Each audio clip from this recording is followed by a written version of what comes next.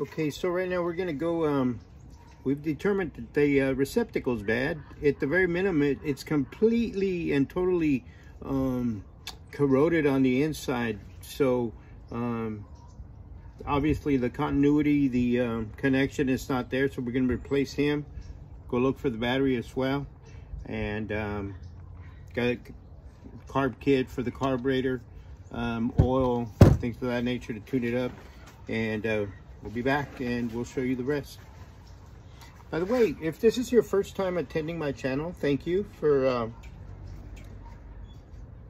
and welcome to the channel. If this is some of your returning viewer, thank you very much for your patronage and your continued support of the channel. We in our industry and in my channel, I want you to not just fix it, but completely understand it. And I'm going to go into detail as to what the inverter does, what it is, how it works, why it's important, why an inverter is not the same as your standard generator. It produces the standard generators you get at Harbor Freight without the inverter, more than likely are going to produce what they call dirty voltage. This is clean.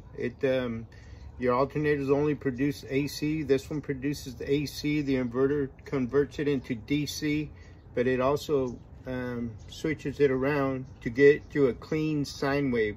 But we'll go into complete detail once we get it all going, and we'll continue on that.